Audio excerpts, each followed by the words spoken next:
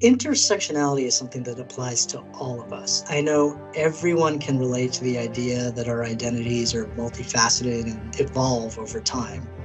That's Maulik Bhansali, Senior Portfolio Manager and co-head of Allspring's core fixed income team. I'm Marilyn Johnson, Senior Investment Content Manager on Allspring's content marketing team and co-lead of the firm's LGBTQ Connectivity Group. And you're listening to On the Trading Desk. So June is Pride Month at Allspring, a time when we celebrate our LGBTQ employees and their allies.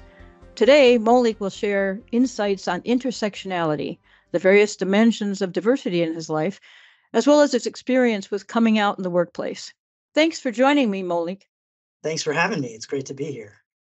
So first, before we get too far along, I think it's important for listeners to hear why you agreed to this conversation about such an important, very personal part of who you are. Sure. Well, I think visibility is incredibly important for LGBTQ people. Unlike some other aspects of identity, it's not always obvious who is LGBTQ, so proactively sharing that makes a difference. Over the past couple of decades, a lot of acceptance in America has been driven by people realizing that they themselves have family members, friends, or coworkers that are gay. That change wouldn't happen without our being open about ourselves. Speaking only for myself, I actually don't view this part of me as particularly personal, though I know others may feel differently based on their individual situation. In my case, I'm married, I have a child who has two dads. For me, that's somewhat incompatible with treating the details of my family as private. Thanks for sharing that, Maulik.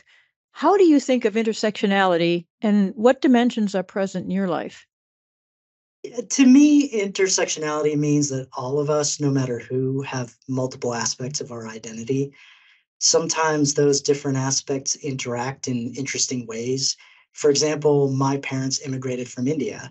There was a cultural aspect of my upbringing that perhaps made it more challenging to come out, especially to my extended family in India. But on the other hand, I grew up in the suburbs of New York City and went to high school in New York City, which of course is a pretty welcoming place. And for the last 24 years, I've lived in the San Francisco Bay Area, which is one of the best places to live in the world if you're gay. The companies I've worked for have been inclusive too. So, in many ways, I've been incredibly fortunate to have a relatively easy road along the way. That said, there is also an element of self selection there. For example, I probably wouldn't consider living in certain places or working for certain companies. It's not an accident that I've only lived in New York and San Francisco. So, in thinking about the companies where you've chosen to work, from the standpoint of being a member of the LGBTQ community, how did you select them? What did you look for? And what has coming out professionally been like for you? I've been out since the mid 1990s, basically my entire adult life. Once I made the decision to come out, there was really no going back for me. I wouldn't have been able to be out in some parts of my life and not in others. So I've always been out in the workplace. There are plenty of ways to figure out how accepting a company is, certainly now, but also 25 years ago.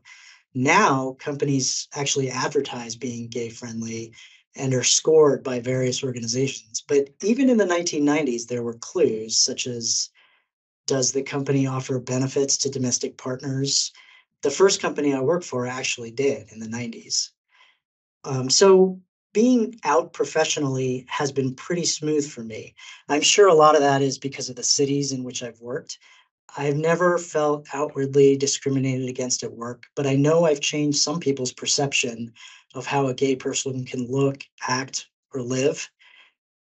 There are sometimes bumps, though. I've been at professional dinners where someone makes a gay joke or another challenge. Sometimes I'm a bit more reserved with clients because that relationship is just such a different dynamic.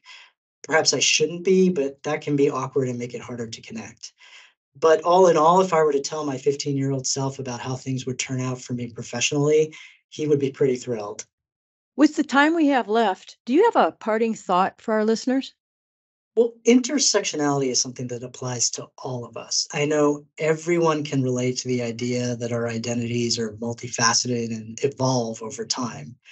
For example, when I was a child, being Indian was probably the dominant aspect of my identity. In my 20s, it was probably being gay, and now it's most likely being a dad.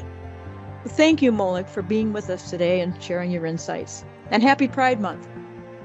My pleasure. Happy Pride Month.